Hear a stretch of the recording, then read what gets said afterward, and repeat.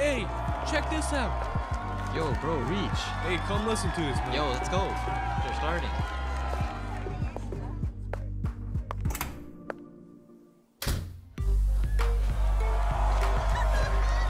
Hey, welcome to the Cypher. Hey everybody, it's Ali Aziz. Shiloh. Joseph Lee. And Paul Mathon. And we are the Cypher. Hey guys, welcome to the Cypher, and today we have our guest, Tracey Kayy. Tracey. Thank you for being here, Tracey. Thanks for having me. And today we're going to kick it off by doing our Genius segment. Our Genius segment is basically when we bring an artist on and have them play their songs fully. And explain their lyrics, like kind of in depth, what they kind of meant. Exactly. Thank you, Joe, for that explanation. Dude, no problem, bro. So if you ever watched those Genius videos, they invite artists in, and like what Joe said, they explain their lyrics. Exactly. Also on the Genius website, you're able to view like the lyrics, and then there's like hyperlinks where you can view the meanings behind the lyrics, which I spend like 80% of my time on. We're not sponsored by Genius, by the way. Yeah. So, Yeah. So, yeah. One day. one day. Are you a genius? I stay drowning in the traumas of yesterday.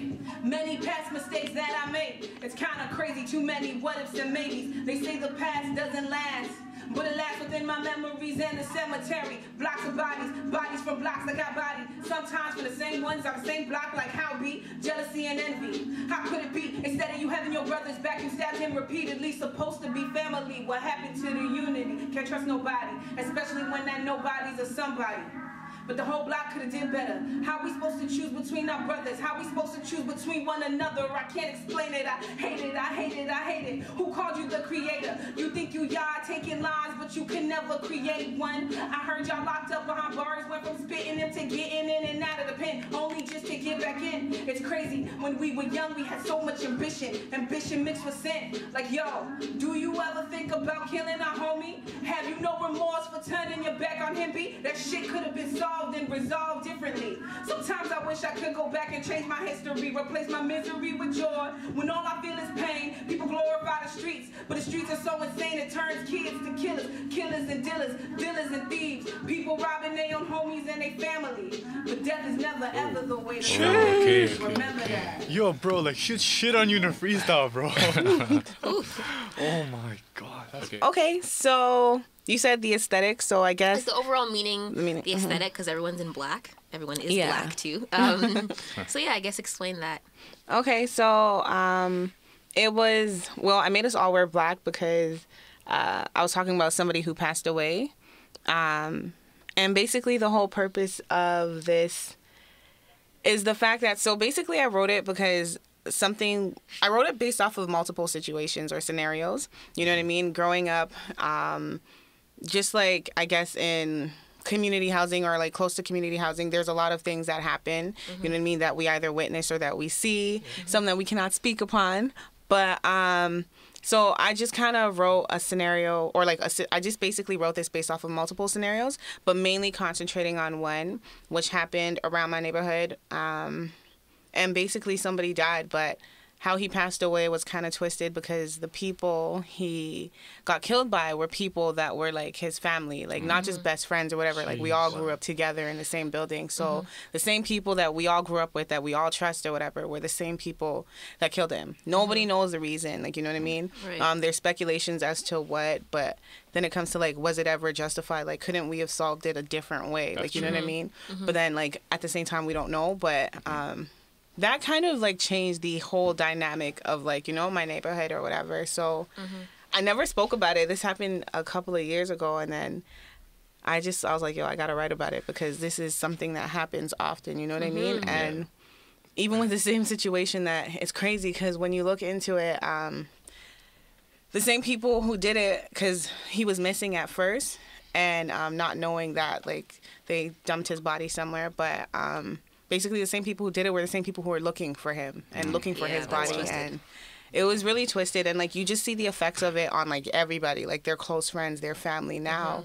And it's just like every decision that we make affects us, and not just affects us, but like the people we're surrounded by. Like if that situation didn't go down the way it did, like our lives would keep, or like everybody whose lives were affected by it could have been way different than it is right now. So it's just kind of sad. So this was my just condolences. I'm sending them towards you and I guess the entire community. This stuff does happen in so many communities all of the time. Like violence in Toronto, and it's kind of like, nobody's really talking about it. And I think more recently people are talking about like the violence that's going on in Toronto because it's been so much, especially in the summer.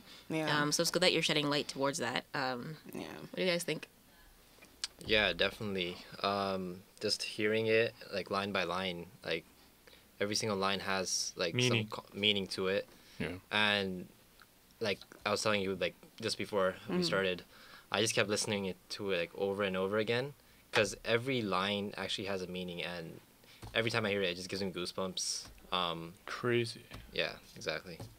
Wait, so how recent was this like recorded? Like, Oh, this was recorded like last year. last year. Oh. Yeah, but the situation happened, I don't know, like 5-6 years ago.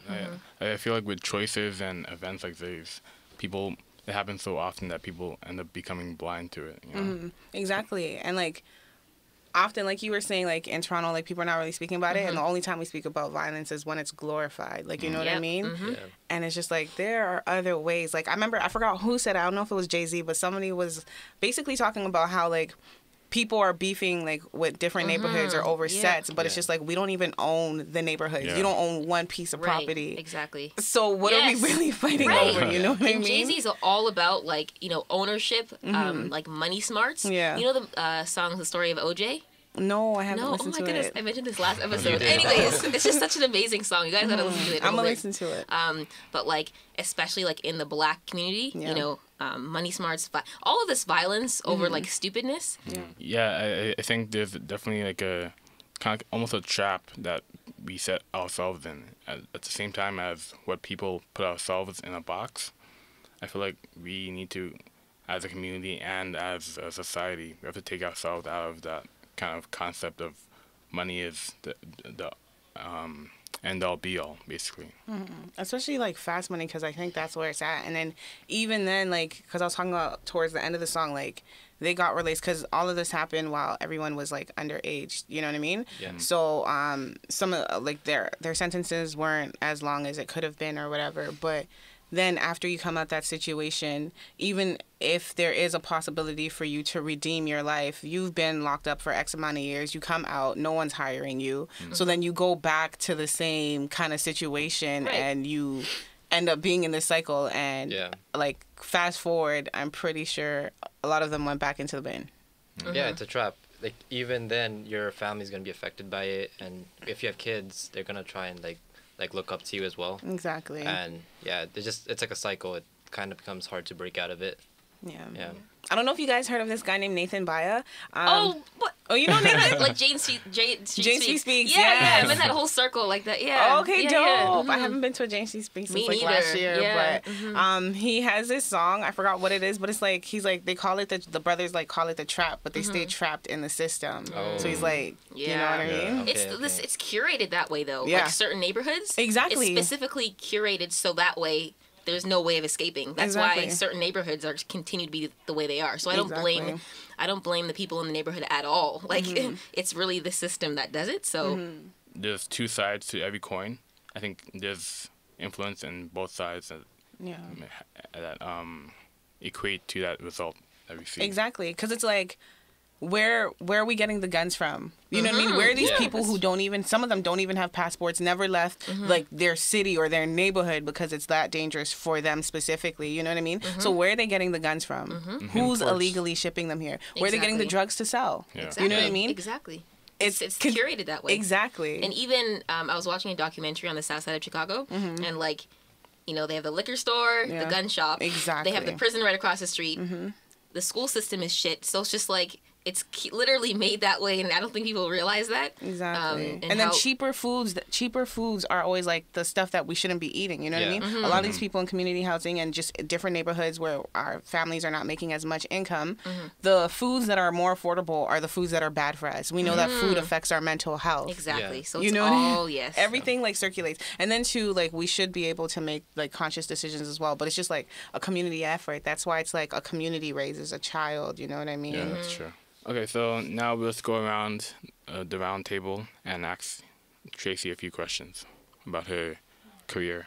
So, my question, or my number one question is, do you have like a musical background? And if so, like, were you influenced to start like your musical career with the help of them, or like, did you kind of like find your own path and, start? All right, cool. So, I would say yes, I have a musical background. So I sing and I rap. I also do poetry and like write.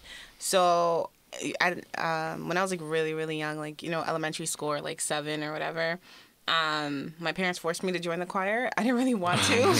Church life though. Yeah, church life, seriously. Because all my friends would have birthdays on the weekends and I couldn't go because I had to go to choir practice. But I guess, I don't know if I really, like, I always enjoyed singing, but like I would always hide in the background because I'm like super shy. So then after that, like I still had to join the choir or whatever, but like as we got a bit older, I guess I found out that I had a voice, or I liked writing and stuff like that. So then I would join the choir, go sing, and then after I would go home and like, I don't know, write like little, I don't know, kid poems or like songs, like just stuff. It was funny. And now and then since then, I also went to like the York University. I go to York, so I joined the York University Gospel Choir and stuff like that. So like, and then I would like, people would always ask me to sing or like sing on their tracks and stuff like that.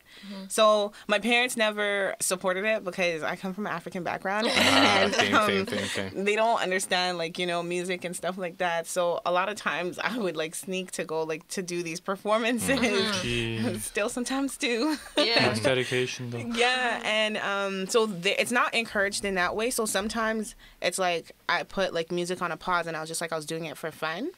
But then after more so last year, I was like, nah, I'm like doing this for serious now. Like I'm actually gonna take it seriously or whatever. So at home, it wasn't really encouraged unless it was for fun. Still isn't, but like everybody outside would support me. So you know what I mean? Like different programs I would like join or whatever. Like I joined a program. Around Jane and Finch. Sorry. Sorry about that. What's the name of the program? Rhyme and Reason. Okay. It was a beat making program at like Peach. It's like a nonprofit organization. That's and then dope. I would join like another mastering and mixing. So I would do small stuff like that, or like urban arts. I used to go there. Oh yeah, urban arts. Yeah. So like I would like go to urban arts sometimes, and then just try to like basically I got support from the community, but not from home. So it's still kind of like not as much as before, but like before it used to be like a battle because I can't go consistently. So I'm like, you know what, this is just for fun. So do you think your musical talents, because clearly you have talent, do you think your talent kind of rose and was manifested by like your family? Because like at the same time they kind of like forced you to join the choir, right? Oh yeah, exactly. They forced me to, but at the same time, because like when I was young, I remember like I used to have like this, or like my cousin used to have this Game Boy like little toy thing, and he used to like play Pokemon on it. So I would hear just like, I don't know, or even if it was like, I don't know, you're playing games on like PlayStation or whatever, there's always like that music intro. I was always still kind of like writing over that, you know what I mean, just for fun. And then I would force my like little cousins with like we'd all learn the song and sing it. So that's cool. I don't know, honestly, I don't know, maybe honestly I think it's a bit of both. So yeah, probably because they forced me in the beginning too, but I still feel like I would have found my voice. Blessing in disguise, then maybe. Yeah, I was just gonna say. Oh well, so what's your favorite genre of music and like kind of what you enjoy listening to? I don't have a favorite. So I grew up over here, but I also went back and forth a lot to Wisconsin, like in Milwaukee with my uncle. Yeah. So I love a lot. Wow. Okay, sorry. I love a lot of like, Southern music and like trap music and stuff like that. Like that's always been like my heart, and ratchet music. Sorry. But at the same time, I really love, because also from an African background, so I love like African music, you know what I mean? And it doesn't matter where from the continent, like just the drums or like, you know what I mean? I don't know, it just moves you like on a spiritual level. Like I don't know, you just feel it. The polyrhythms anthems. They're yes, like it's just, I don't know, the frequency is just lit. And then it just transpired into like a lot of things, because then you notice that, okay, like not only Africans use drum, or like you find out the history of like colonialism, so like Africans are basically part of like everyone's culture. Yep. You know what I mean? And then you hear like some of the older songs and you hear the drums, like even if, when I'm listening to South American music, or sometimes like Indian music too, they use a lot of nice drums. And like, you know, Guyanese music, Trini, whatever, it doesn't matter. I like all those type of musics because I feel like, you know, I don't know, they just kind of sound similar. So, I love soca. So hard. I can't like sing soca, but like I love soca, R&B, and yeah. True. cool. R&B's lit, yeah. Last one for me. Where do you see yourself in 5 to 10 years from now? And like, do you plan to carry out this like musical path or? I definitely plan to carry it out in 5 to 10 years. I don't know where I'll be living because I'm just kind of like following opportunity. Some opportunities are lead me to like leaving the country sometimes and to go sing or like partner with other people. So it's just following that to see where it leads me, but just getting paid more for it. Yeah. You know what I mean? Gotta get that money. Yeah, exactly. But also I want to start a couple of businesses and then want to be able to give back into my community for nonprofit organizations and things like great. that. On the side right now, I kind of just do it alone. Like I work with the kids in my neighborhood and like just spend time with them. Like I'm like, okay, we're doing things that we don't normally do, like go hiking. You know what I mean? And like I'm just like, we'll all go. Like I don't know, I'll just take them somewhere and just kind of buy them food and just kind of have a like, you know. That's That's great of you, good. yeah, It's that's really good. important that you're doing that. That's amazing. Kind of build that community that you need. Exactly. Yeah. You always have to, as soon as you're doing well for yourself, I believe in like Giving coming back to your Yeah, community and exactly. giving back, you know what I Yeah. mean? Because that's Especially- essentially what raised you, so like you should. Exactly. Yeah, I think one of the main goals as an artist and just artists in general is to make money off of your passion, basically. Make a living off of your what Exactly. you Monetize want your to- interests. Yeah, Yeah, that's what I'm monetize. trying to do. Exactly. Listen, I got my first royalty check. It was not a lot. It was like Yay. $5. Yeah, honestly, anything at this point. Listen, I was so excited because like I signed up for SoCan and then they like sent it to me and I was like, oh my gosh, this is so good. So I'm like, Yeah, it come up. reinforced me exactly to like, okay, write more, figure out how to write more for other people, go to more conferences, like build my skill set, and yeah. I mean, I guess Joe kind of touched on the genres of music that you enjoy listening to, but I kind of want to understand the genres of music that inspire your sound, because I assume you have a certain sound. Yeah. So yeah. Okay, so I feel like my sound is very diverse. Like I can make something like this, and then I can go to like really soft, like soulful, neo soul, R&B. So I would say like, and then also like Afro R&B. So not Afro beats like as a total, because like I was born here, so I have different ethnic influences. But like I would say my main are like R&B, hip hop, soul, neo soul. Oh, neo soul. So it's like Yeah. it's pretty broad, like which is actually really good for. Yeah. especially That's for really good. artists. It's good and then bad at the same time because I'm like, I want to release a project because I haven't released a project yet.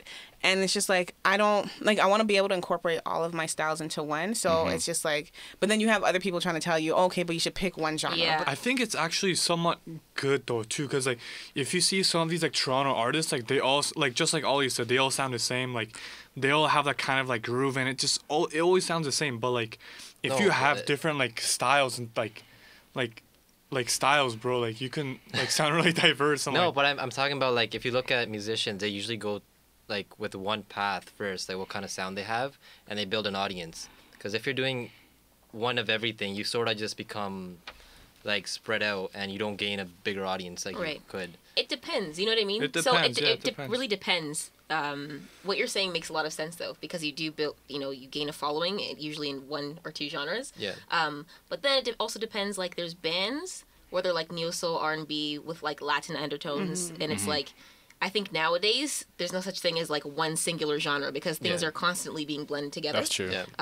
So like even neo soul, like that's kind of like a new genre in itself. Not just soul, but it's like this Like new trap school. soul. Yeah. So Yeah. like I can kind of see where you're coming from. Yeah. Even when I'm like listening to music, like I don't want to listen to just straight. I mean, I listen to like old school straight hip hop, but like things where everything's blended sounds amazing too. So I Yeah. guess there's like a gray line between Yeah. those. Yeah. And you also see something like that in Drake too, where he has like Drake. in his This guy last always bringing album, up Drake. it's, Yeah, it was sicko all mode. hip hop, and one side was hip hop and one side was R&B. You can't see how an artist is also diverse, because when an artist is only on one kind of genre, it's boring. yeah, people only see that artist doing that one thing. But Like when they listen to spread Tyga. out- Like Tyga sounds the same, you know. No, but you see a lot of artists like changing up their styles nowadays with Yeah. Eminem and J. Cole, Logic. Like they're using more trap beats like on their like I mean, previous albums. Too, They're also like adapting to what the music scene is. Exactly, Yeah, the trends, because exactly. right now For it's trap. sure. Yeah, So yeah. they also need to sell music. I also want to know what your top 3 like favorite artists, bands, or musicians are. Okay. Or top 5 if that's hard to choose. Just top 3. Yeah. Honestly, a lot of them are like old school because I don't really listen to a lot of modern music, or like I do, but I don't. But so the first one is Lauryn Hill. Like she is Okay. everything, and like I haven't listened to all her songs in the entire like everything she's written or whatever. But like I remember when I was younger, I used to listen to like I don't know most of her popular songs. But then as of recently, like have you ever heard of Peace of Mind? I think so. Yeah, It's like yeah. really Yeah. slow, but like it's kind of like what I do, like storytelling, Okay. singing. You know what I mean? Or like just talking to yourself. Okay. Like I gotta have peace of mind. Like she's talking to herself, but like she's talking to the Most High, and like she's just doing like I don't know. Yeah. She's just like talking, but like it's just soothing, and I'm just like she influences me heavily. Also, I would say this guy doesn't really much. He doesn't. Like he influences me, but not in the same way that she does, because he's more recent. Okay. His name is Jay Gibbons. He's from the States. He's like this conscious rapper. But it's like whenever you listen to his songs, because he's like so good, the first time you listen to it, like you'll get the overall story. Wow, my bad. You'll get the That's fine. overall story. But then after the 10th time you listen to it, like he's speaking in code and you're deciphering the code and you're Wow, like, oh my yeah. gosh, he actually said this. And you're like, wow, he's That's amazing. crazy. That stuff. So is I'm crazy. like, That's like the best when you listen to something. You're like, wait, Yeah. they're basically laying out the whole, Exactly. It's like a blueprint, and Yeah. only people with the code, like you have to listen to it. So I'm like, actually, that inspired me to like kind of like maybe like work on a project that's like coded, but not like in the same way, but like kind of like enhance it. Because I Okay. don't know if he did that intentionally. Like he's just really good at like with words or whatever. But like he's one of my favorite artists. And then Alicia Keys, like Oh, Classic. Alicia Keys. Okay, yeah. yeah, like she played the instrument. You know what I mean? Like she just Yeah. she's lit. Like you know what I mean? She plays the instrument. She sings. I listened to her a lot when I was growing up, so I feel like she probably influenced me as well. So She's yeah. solid. Yeah. Oh, and Tupac. Oh my gosh. Okay. Rest in peace. Tupac Rest in is I don't care. Like he's kind of problematic sometimes, but I love Tupac. Like especially his conscious stuff, or like I don't know. From the Cradle to the Grave. Hey, guys, ever heard that song? Yeah, so I'm like, I don't know, like some of his stuff are like really deep. Like Brenda's Got a Baby, you know what I mean? I love tracks like that. Have you collaborated with any other Toronto artists, or do you have any collaborations coming up that we should know about? Yeah, so I actually collabed with. Okay, how would you guys define a collab? Because this is like part of my journey. I'm like, I'm not gonna do any more collabs, but it's a certain type of collab. So there's like two kind of collabs that I've like been introduced to. There's collabs where people were like, okay, I like your voice, I want you to sing on my song, and if you want to make any changes, make the necessary changes. And then there's collabs where it's like, this is your verse, we can come up with a chorus together. The second one see- a bit more. Second I one? see both as a collab, to be honest. Yeah. First one too. Yeah. Yeah, okay. I don't know. I mean, Yeah, Or guess, like- I guess the first one is more like the use of samples and stuff. Or like how- they just how- want my voice. Yeah. They just want your voice. Yeah. Because my voice, and I get it, because some guess people's what do you- voice sound really good with a certain song. Right. Yeah. So what do you consider a collaboration maybe? So, okay. So I think more of the latter. Like, I do understand that the first one's a collab, but I'm like, I'm tired of doing the first ones. Like, I don't want, especially because sometimes, like, no shade to my friends. I love you guys all. Most of them.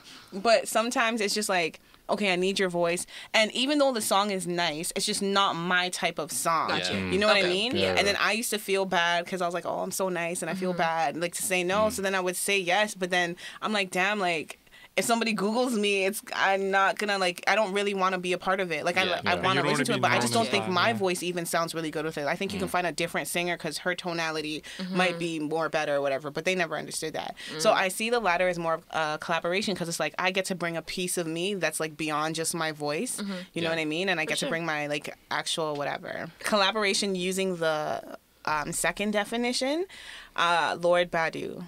His name is Lord Badu. Okay. And then also a guy named Rod Purpose, but he stopped making music. We actually made some other songs, but he hasn't released it in like 2 years, so I don't know if he's releasing it. But then after other people like Nathan, Baya, Terrence Penny, who else? I feel like there's other people, Joshua Howeto. Okay. Like, but those are the ones where it's just like, hey Tracy, can you sing on my song? So yeah. Okay, moving on to our last segment, we have the Cypher. We'll just let you get the flow of what the beat is. Okay, shout out to MJM Studios for letting us use this beat. Woo woo.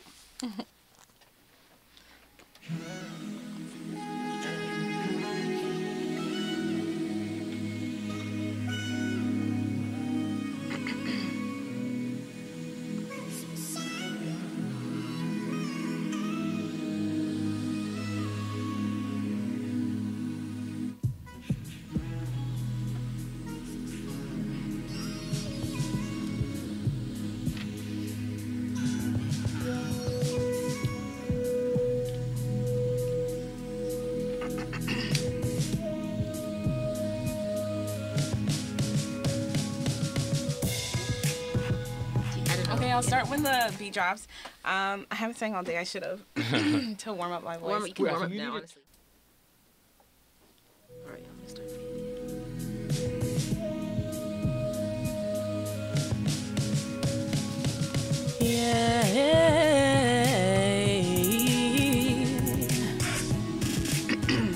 Stay with me, stay with me, and don't you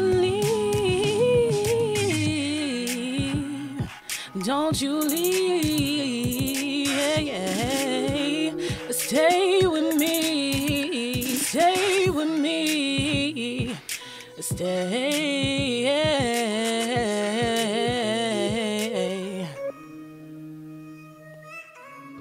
I don't know how to freestyle, so I don't Your know. voice is amazing. Like, I feel tried. So I'm going to be doing a verse or half a verse from STD because I wanted to show you guys. cool. Oh, STD Cool. stands for spiritually transmitted demons. Awesome.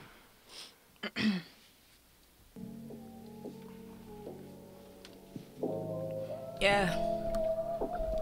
Yo, the other day I tried to kill myself. Wanted to personally ask God for his help. Instead, I was met with demons, insert semen. Nephilim came, the earth defeated many appalled. When the flood saved us all from the aliens, but it did not save us from our sins. Our sin, the hour when we realize our demise will not profit our soul is when we've lost total control. Hijack, shoved somewhere in the subconscious of demons, aliens who lay their semens in humanity, but never humanly. Granted the authority, looking for hosts like you and me to possess instead of heaven's gate. You open up the devil's door, allowed your soul to succumb to the one who attempted to eradicate the sun, but never won. Never 1, 2, 3, 4. He rallied up the demons, got more. And when the gate is left unlocked while sin is crouching at your door, sins allow the demons to come in. Transformation then begins in a lifestyle, walking for miles with heat and speeding through the traffic of your mind. Demons be like, do you mind if we occupy your body? We seen your failed attempt at astral projection. Curiosity without guidance, instead of protecting your soul, left you bodiless in the wrong dimension. Yo, did I mention that the only reason why these demons are polite is when they are trying to abuse you, use you for your physicality so that they can proceed to deceive the human race entirely by entering your body while your soul is left roaming. Oh my god. Oh my goodness. That Damn. That was crazy.